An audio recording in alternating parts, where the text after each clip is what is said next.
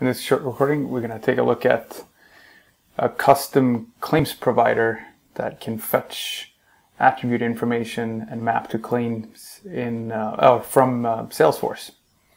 So we got our Curity server here. This claims provider is already deployed in the token service here. We have under scopes, we have claims providers.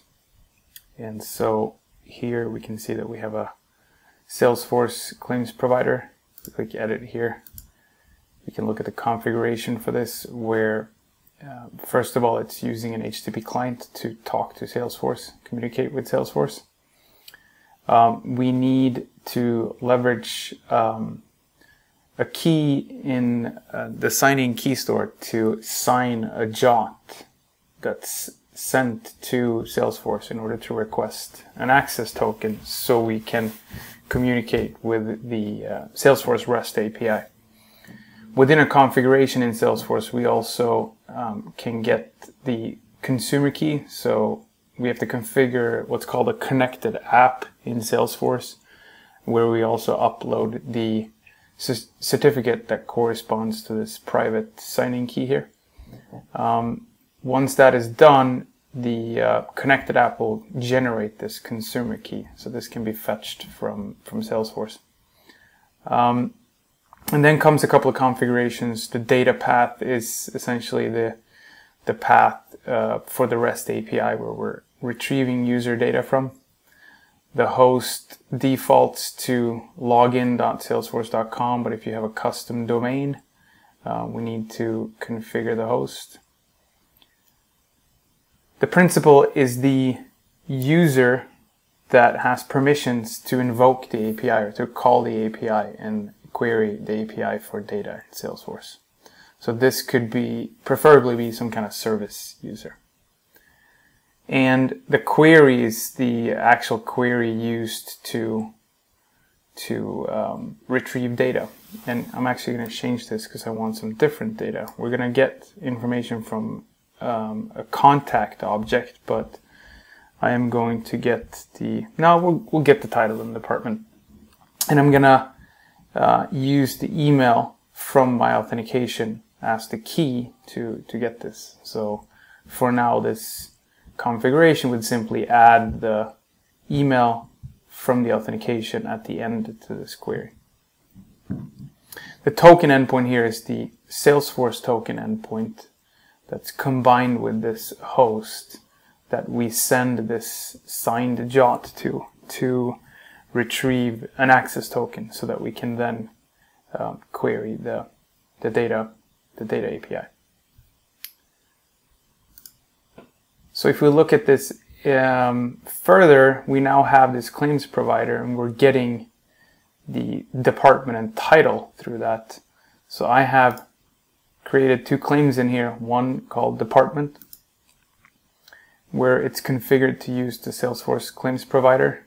And then I do a mapping here where I pick out the value for department and map it to the department SF claim. Similarly, for the title here, I do the same thing. It's essentially picking out the title from the payload that comes back. It's an entry called records in a JSON response. Those two claims are in its turn mapped to a scope that I have that's called Salesforce. You can see that both the department and the title claims are mapped to this scope. If we now use OAuth tools, use any,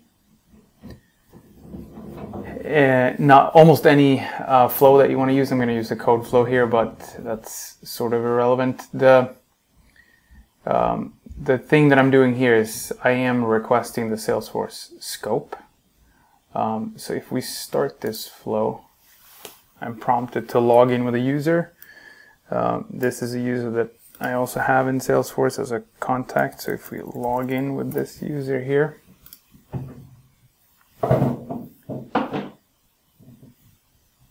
I get successful authentication, and then I get my ID token, and I am in fact getting the department SF scope and claim and the title SF claim. And we can see here that the values corresponds to the department is facilities, and the title of John Bond is VP of facilities. If we now go into Salesforce and look at the entry, the contacts entry for John Bond, as we can see in here, we can in fact see that his title is VP facilities, his department is facilities. So now we could change this so that he is the VP of sales and department is sales, for example. If we save that now in Salesforce, we can rerun our flow here. Authenticate again.